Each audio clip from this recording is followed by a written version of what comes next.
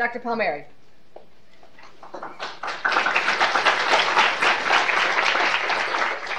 Okay, well, today's about change. As you all know, whenever I give a talk, it's not just about burns. There's always there's kernels in it that you can carry out through your practice. So, some of you guys are not over 50. So some of this stuff has happened in your lifetime. For those over 50, life is just beginning.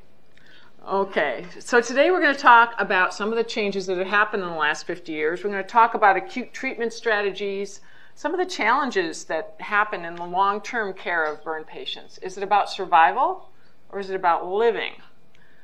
Talk about some partnership and identify some goals for the future. So no disclosures, no financial, other than this was Arnold, really. Okay, when I was your age, this is what Arnold looked like. Okay, he looked pretty good back then. And some things happen, So what has happened in those 50 years? What has happened? The World Wide Web. The inventor of the World Wide Web actually lives in the UK. Sir Tim Berners-Lee was in England, in London. And he was the person who actually invented the World Wide Web, notice, in 1989. How many people here were born after 1989? See? We call you the young guys and gals. The mobile phone. Okay, imagine your attendings carrying this. Okay, when I was a resident, I carried a roll of quarters in my pocket because I had to know where the nearest payphone was because there was no phone. There's no cell phone. Think about how complicated life was. I mean, they made a lot of money off of us. Security in airports. Now we expect to be stopped at an airport and put our bags on a belt. Whereas 50 years ago, you could just waltz in 10 minutes before your flight and get on the plane. No issue. And terrorism has become a concern. It used to be something that happened to those people in that place at that time.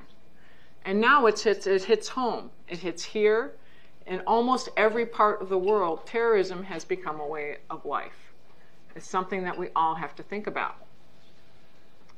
Medically, some of the biggest advances have occurred in intensive care, not necessarily in the surgical field, but in anesthesia. The laryngeal mask airway. Again, it's very commonplace for us to see an LMA in now. 30 years ago, when that was first introduced, it was considered heresy by most of us. It's like, oh my God, that's not really an airway. And propofol came into practice about 20 years ago. And again, for those of us as attendings old enough to, I still remember the first patient I saw propofol going in their veins, and nobody warned me that this was the new agent in town. I almost had a heart attack right there. I'm like, oh my God, that's milk going to my patient. Okay, never seen it before, but yes, propofol came on. And burn outcomes have changed. Not all that stuff, and also burn outcomes. Burns is the devastating injury that nobody wants. I get told a lot, you're a great doctor, but I really don't want to have you as a doctor because they don't want to be burned. And there's a good reason. In the 1950s, look at mortality. The LD50 for someone age 65 was 10% body surface area in the 1950s. And you had a 50-50 chance of dying with a 44% burn if you were 20 years old in 1950. Today, the LD50 for all burns is right about 70%. And if you're a child between the ages of 5 and 15, that LD50 goes up to almost 95% in certain centers. Big changes in mortality. How did we do that? That all happened in 50 years, basically. What happened? First thing was we defined priorities of care. Survival, function, aesthetics, socialization. Survival had to be number one. In 1950, with those size burns dying, survival had to be the priority. So the first focus was on priority, was on survival. Even the best operation is a failure if our patient dies afterwards, right? You could do a beautiful anastomosis, the best ever, but if they die, it kind of is a meaningless exercise. So the areas that were improved the most, actually, in those first few years were inhalation, injury resuscitation, and wound management. We'll talk a little bit about this. In the late 1980s, the mortality from isolated inhalation injury was 56%. That went down in 2006 to about 12%, and today it's about 7%. So inhalation injury dropped markedly. Why is that? Are burn doctors just like really smart lung doctors? Did we throw everything into lungs? No, we stole it. This trial, especially this part of the year, and this is one of the landmark trials that's cited on the bottom of this slide that everyone should read. This is the trial that changed how we ventilate patients with severe lung disease. And in burns, we took this to heart. Basically, what happened is that people looked at, were we causing damage and trying to support people's lungs ventilatorily with a ventilator? And we determined that if you had high peak airway pressures with high tidal volumes, you actually were damaging the lungs and trying to protect them. And this article delineated a conservative strategy to ventilate patients to decrease barotrauma and improve mortality. And here is the mortality improvement. This changed ventilation parameters internationally. And this is how we ventilate patients with severe ARDS now. These are the general settings that are the goal. And what this did was it brought down the peak airway pressures, and there were no longer the new iatrogenic pneumothoraces from mechanical ventilation. There was no longer the airway trauma from mechanical ventilation. Now, of course, in burns, we had to take it one step farther because we can't just do it. We got our own little ventilator. Now, Forrest Bird was the inventor of most ventilators, and he died about 1.5 years ago. And his wife had alpha-2 antitrypsin deficiency, his fourth wife. He had about 5 or 6 in his lifetime. And he really liked her, and he wanted her to live longer. Well, it's a good thing to like your wife. And he actually invented a ventilator and a type of ventilation just for her.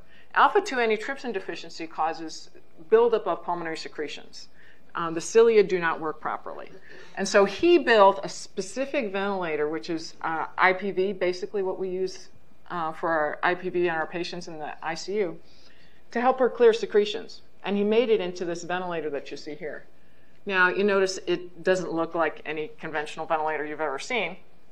It's basically a pressure-controlled time-cycle ventilator that incorporates jet ventilation with pressure ventilation. So you get the advantages of a conventional ventilator with a jet ventilator overlaid. So you can oxygenate using the jet ventilation and ventilate using the pressure ventilation. And you notice that it's not as fast as an oscillator. 250, you can take it up to 1,700 breaths per minute on the oscillatory rate. But it actually has great advantages. And this was actually trialed in burns in inhalation injury. And guess what? There's a lot less barotrauma. You could ventilate a patient with 1/3 as much pressure as what they were using on conventional mechanical ventilation at the time. Big drops in pressure. And decreases in mortality and pneumonia in children. This is a great ventilator for young children. The problem is that Dr. Bird's this really smart guy, and he couldn't just use standard ventilator terms. Everything got renamed. So you got this thing called a phasotron and a variable rate and a fixed, and so you had to learn a whole language to use this ventilator. That's the downside of the VDR. And he used to have people go up to his ranch just to learn how to put the ventilator together and learn the terminology. And I still remember doing that way back when. But it is something that requires specialized care and hands-on respiratory therapists, which is why you don't see it here. If your respiratory therapists are split in several units, it's not, this ventilator needs to be watched over. So that's why you see it when you're at Shriners, and you won't see it as much here.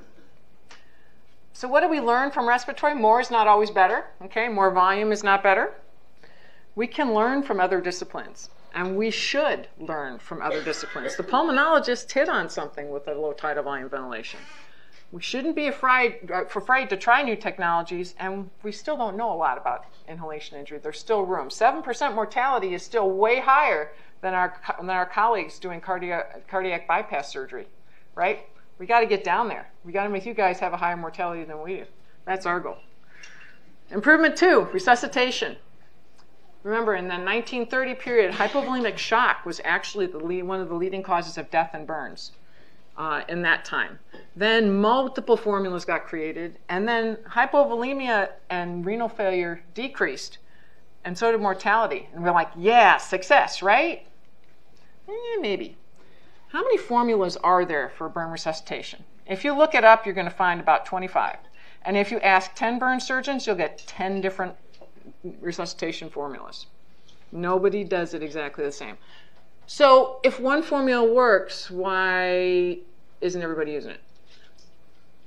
Because it doesn't work in everybody. Everybody has their own way. It's like following your own roadmap. The other factor is that the patients didn't read the book, and they don't know that they're supposed to follow the formula. They just do. Their physiology is their physiology, and we have to adjust to it. So the fluid requirements are very variable. And these are some of the things that alter the accuracy of every formula. Inhalation injury actually will increase the resuscitation about 30%. Think of it as a wound, weeping fluid that you can't see. Okay, you can see it on the skin, but you can't see it in the bronchus.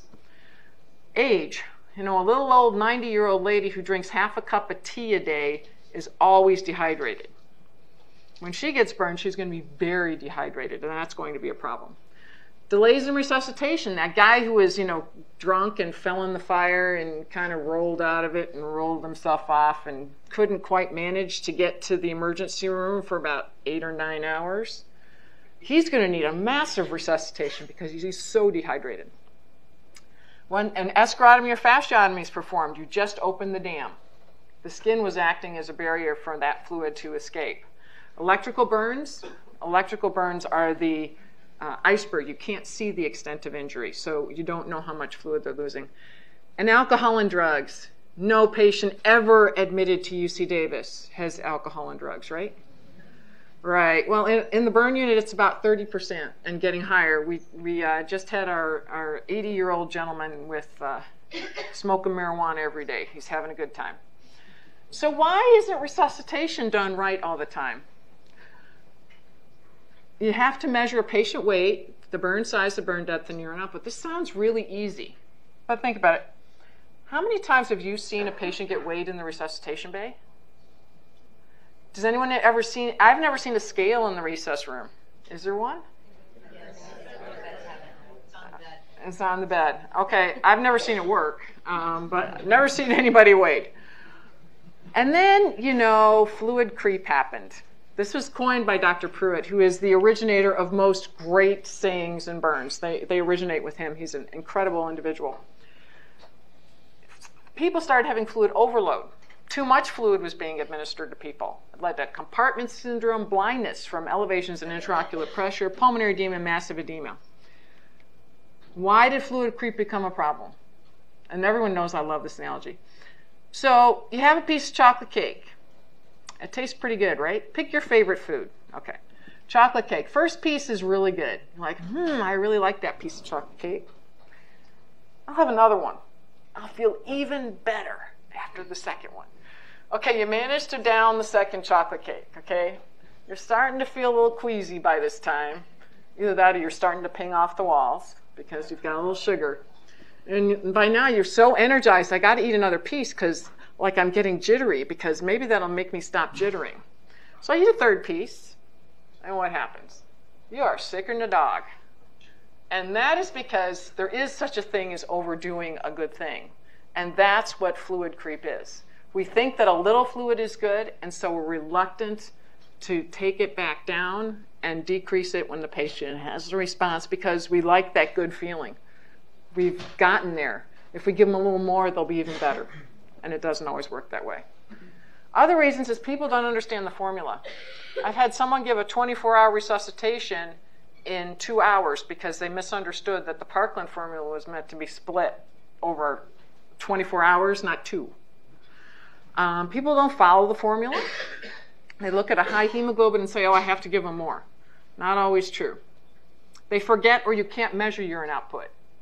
You can't measure urine output in a helicopter in most cases because the Foley bag is usually sitting on the patient and it doesn't dependently drain. So asking someone in a helicopter to monitor urine output can be very problematic. Using the actual body weight in an obese person, I mean, we never see obesity here, right? Obesity doesn't increase your renal function magically.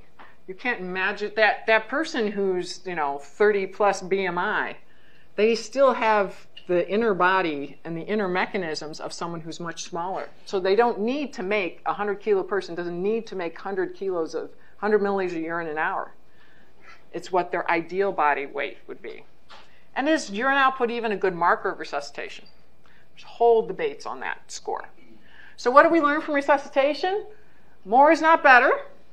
It seems like a recurrent theme. The patient should guide our treatment. Okay, every resuscitation should be personalized medicine. Things we can't control will impact what we do. We can't control that person took drugs or that person has some comorbidity. Human nature will also trump every protocol that you can ever write. And if your protocol goes against what people do as part of their culture, you're not going to change it by just saying, I'm going to do a protocol. And we have a long way to go. There's work going on now with computer resuscitation, closed loop resuscitation that takes the human being out of resuscitation, alters the IV fluid rate based on the urine output. Need better markers for resuscitation. Look at colloids, and the Holy Grail is a perfect formula, which is going to be a non-formula. So wound management, isn't that what we do in burns? Those who've been on the service know we do a lot more than wounds, but this is one of my favorite stories. In early burns, it used to be wait and see. Well, I'm not sure. We'll wait until it gets as small as it can be, and then we're going to excise it real quick and put a graft on. And that was done because they didn't have blood products and they didn't have anything to put on it. And for a long time, burn surgery was excluded from surgical management of injuries. In fact, the burn unit, people would look at which direction the prevailing wind was going and put the burn unit downwind. Okay, so that the wind would blow the smell away from the hospital. That's what burn units were. Why? Because the dressing changes went on forever and things started to smell bad. And this resulted in sepsis, long hospital stays, joint contractures, hypertrophic scars, and people were dying, literally from sepsis, because they kept getting these infection bouts. And the disease, it looked bad, it smelled bad, patients suffered and patients were deformed.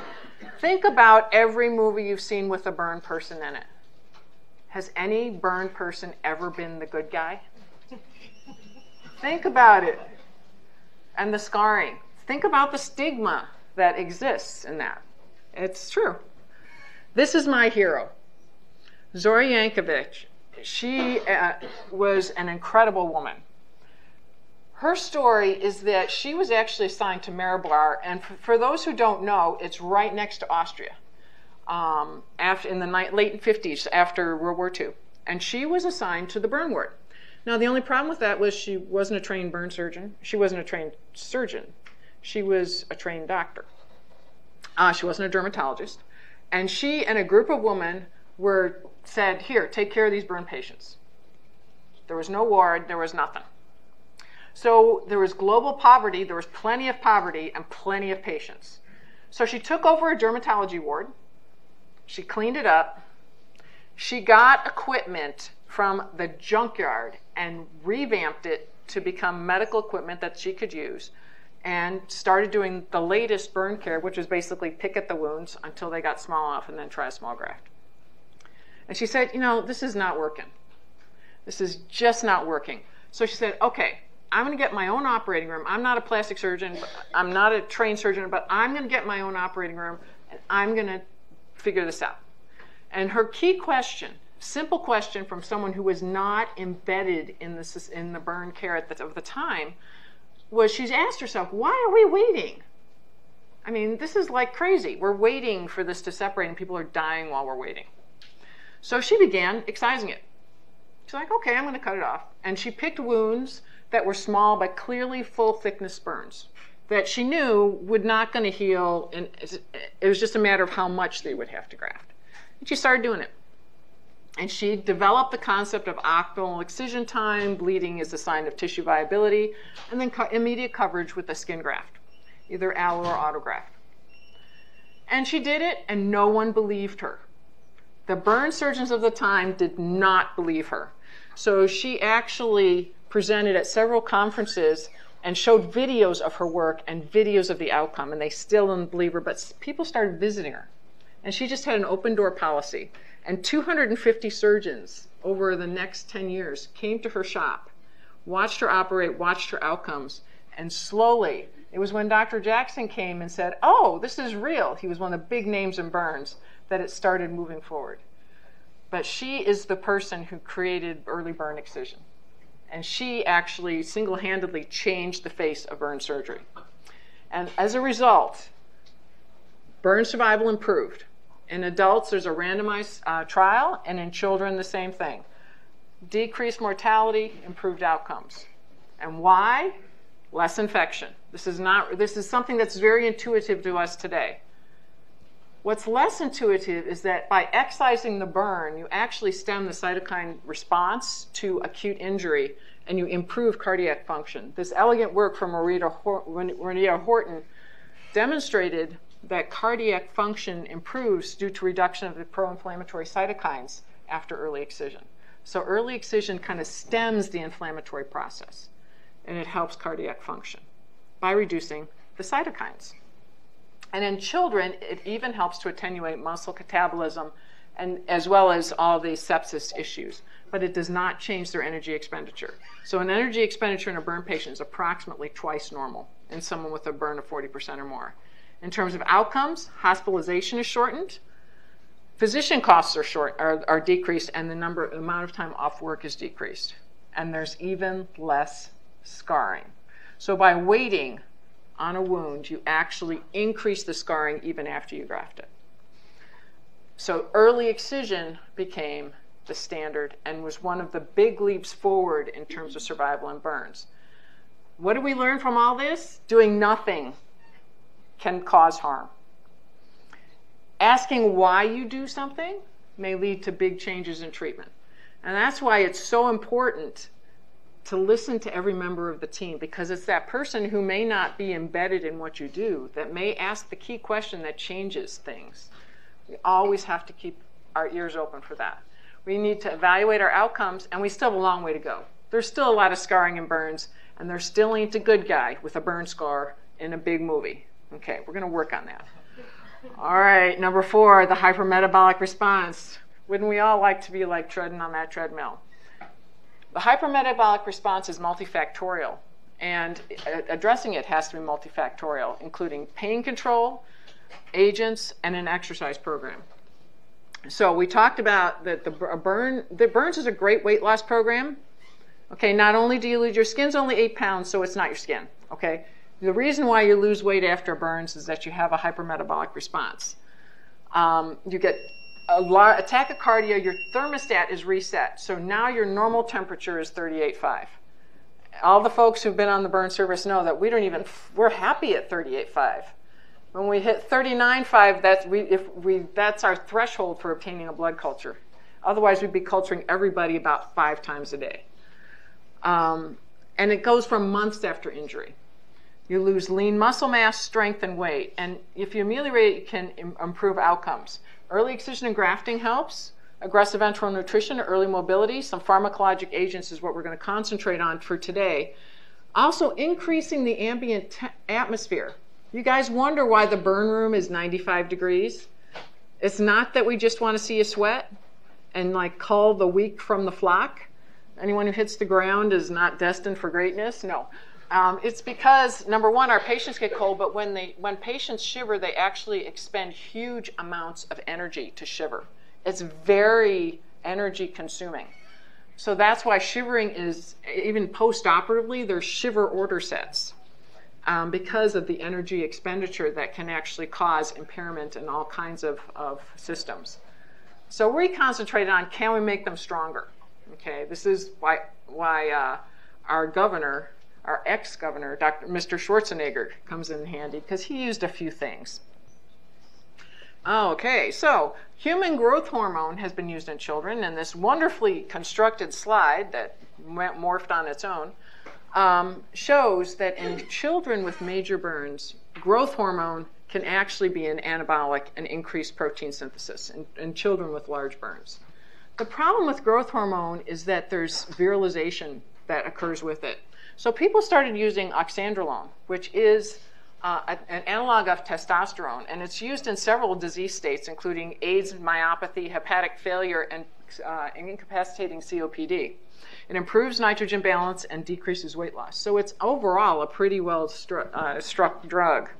It's inexpensive, it can be given orally, and it's less virilization, as I said. And in burns, we were part of this randomized prospective multi-center trial that evaluated oxandrolone in burn patients and found a reduction in mortality and length of stay as a result. So oxandrolone, as you can see, everybody on our service with a burn over 20% gets 10 milligrams twice a day based on this trial. Other studies, there have been some retrospective studies, and the latest thing that Dr. Herndon is evaluating is the combination of oxandrolone and propranolone. So you'll be seeing that in the literature. Insulin is another anabolic agent that we all use that actually has incredible anti-inflammatory and healing properties, and it also helps to reduce the hypermetabolic response. This is a sleeper that unless you know insulin well, you don't know this. It mediates peripheral glucose uptake into skeletal muscle and adipose tissues, it controls amino acids, it decreases proteinolysis, so in other words, you retain your protein. And the result is you get increased DNA replication, protein synthesis. So protein gets generated, not destroyed. This is really important in terms of wound healing. It's also anti-inflammatory, and lots of basic science stuff here. It does reduce reactive oxygen species generation, and it ultimately decreases the pro-inflammatory cascade and increases the anti-inflammatory cascade. So it settles down inflammation. It's a very complex drug with complex actions. In burns, stress-induced hyperglycemia is very common. And there's increased hepatic gluconeogenesis and insulin resistance in skeletal muscle. And so we actually use a lot of insulin, and we use insulin drips quite a bit. It acts to help prevent muscle protein breakdown and maintain lean body mass. So it's another form of muscle-sparing agents. And it depends on your serum glucose levels. We have actually looked at the effects of insulin on our burn children, and we actually had a reduction in infection rates in our children who were on insulin drips compared to those who were not. So it's very tantalizing data. And of course, you can't go around the block nowadays without reading about beta blockers. Dr. Herndon has been talking about beta blockers forever. They decrease heart rate, and they ameliorate the catabolic state that's associated with sepsis. Now, the problem with propranolol is, number one, it's a nonspecific beta agonist. So someone with underlying pulmonary dysfunction, it can be problematic. Number two, in infants, cardiac output is rate dependent. If you slow that rate, they cannot compensate. So it's potentially very dangerous to use in very small infants. And the other thing is that it blocks the response to hypoglycemia. And so people can become profoundly hypoglycemic without showing the response. Most people break out into a cold sweat when they get hypoglycemic. They get jittery. That gets blocked if you're taking a beta blocker. So those things all have to be thought about. So what do we learn from metabolism? Faster is not always better. As we get older, that sounds really good. You do need adequate nutrition to heal. And sometimes you need a little help from a drug. There are multi-center trials going on to optimize nutrition in the metabolic state. Long-term outcomes, life is about living. It's not about doing the procedure. Integrating aesthetics into early burn excision is something we try and do every day. Think about it. If you're the person getting the graft, do you want the leftover piece, that little side piece that, or do you want your surgeon to put the best thing in the best place at the best time? Of course you want that. So taking extra time to make sure that your first grafting is aesthetic as well as functional is really important, as well as survival. I would argue you can pull those three things together in most people. So some of the basic tenets is that we prioritize our grafts to the visible and functional areas first. Hands, very high priority, because you can't do anything without your hands, right? And it's also, think about it, it's the only part of you that you see, unless you're one of those mirror stalkers, okay? You are looking at your hands every day doing things, and a lot of your self-image actually comes from looking at your hands. So you want people to have good-looking hands so that they view the rest of themselves, that their hands look normal, that gets translated upwards. When you use a mesh, use the smallest you can, because mesh is fish skin. People call it fish skin. And a 6-inch dermatoma, and avoid the graft junctions. The first excision in grafting, and those who have been in with us, especially last month, that first one really counts. And you notice we take big operations that first one. You move as much eschar as the patient will tolerate. We'll 60-70% of the body. Save the best skin for the functional areas, the thickest and the largest. Yes, this is our hand ring, and nobody ever complains about this. It's a testament to the painfulness of the donor site. Our priorities in this list: hands first, arms, feet, legs, trunk. The butt, it's there. You can hide it in a pair of shorts, right? Okay, hands are the daily activity living things you need, and early excision actually makes the operation easier. You ever try and cut jello with a razor blade, with a razor? It doesn't work, okay? You can cut meat with a razor, but you can't cut jello. When a burn eschar is old, it gets soft and gelatin-like, and it's very hard to excise the non-viable tissue. If you excise it while the eschar is still intact, you get a much cleaner cut and avoids errors. This is a hand that waited, this is 3 months without a grafting on a hand. I can no longer make that hand completely functional. The best I can do is make it so he can have his beer, okay? Waiting does have a downside. We use this hand ring. It's nice because then no one else has to hold it. We have little rings from the ceiling. And also it decreases venous return. When you put your hand down after you've excised, it will bleed a lot from the venous return. We dress it while it's elevated. And you guys have all seen the tumescence for the skin harvest, the 20,000ths of an inch skin graft, and these are the hands. Okay, way different from that other hand that I showed you. But doing this right the first time. And what after the graft is the therapy, and we have like some of the best therapists. Ingrid Perry, depicted here, is just a gem. And yes, we do use technology, video game technology, because have you ever seen a kid who get lost in a video game? They forget like the world. A bomb could go off next to them and they wouldn't know it. So we thought we'd try using that in therapy. Now this little guy, we'll see if we can make this work. Okay, this little guy we couldn't get to move worth anything. So Ingrid said, I think I can get this kid to move if I find the right video game.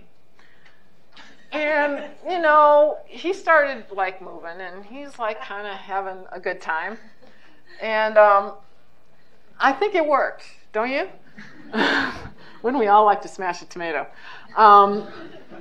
So we said, wait, why don't we just like study? So we went through and we bought like a zillion PlayStations and Nintendo, and we had all these video games. Everyone thought I was just gaming all day.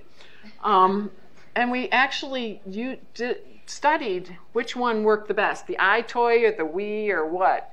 And look at the difference in range of motion that you can get.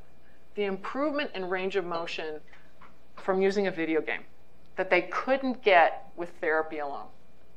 And this is work that's been expanded and fancified, by virtual reality, but this is something you can get on a computer game. And so there's a whole research branch in therapy investigating the utility of video games on improving patient motion and patient life. So what have we learned for long-term outcomes? We got to take our heads out of the sand, because recovery is more than just those physical effects, and we have to involve patients in the process, and you have to work with everybody. The idea for a video game sure as heck didn't come from me, who can hardly turn on her computer, okay? It came from our therapist who's working with the kids and had the ideas to go forth. And we've made a lot of progress in all these areas. And the next advances are going to be together. And as a result, we actually internationally have begun to create burn international guidelines, and I've been elected to pull together the second set of burn international guidelines. So it is something that we can have guidelines for care, not just here in the United States, but worldwide, and achieve a standard that is higher than what we have currently.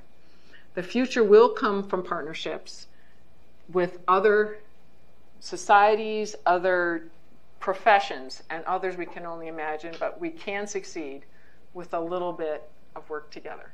Thank you.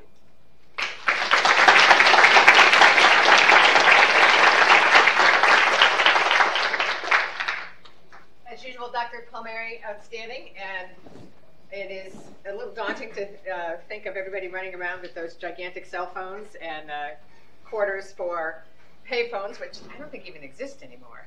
Yeah, not very many. It really made home call a different experience if you had to be close enough to be able to get to your phone. Pay phone. We have some time for questions. Tina, this is a quickie. I may have missed it, but are the effects of growth hormone and the steroid analog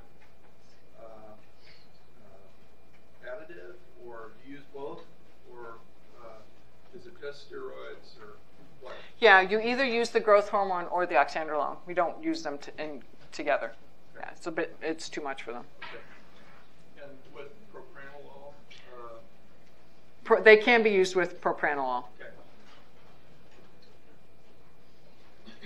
In fact, I was wondering about the potential use, and I just don't know, in other ICU sepsis states. Has it moved out of the burn world into other ICU environments? Growth hormone failed in other environments, and largely because they were giving growth hormone without nutrition. And if you give growth hormone, then there's no substrate, you're going to hurt somebody, which is what happened. Oxandrolone, unfortunately, has not. I think it has potential to really expand into other environments. It's used some in COPD patients and some in AIDS wasting, but not as much as it could be used. And I suspect it will eventually move onwards. Well, thank you very much. Really a pleasure.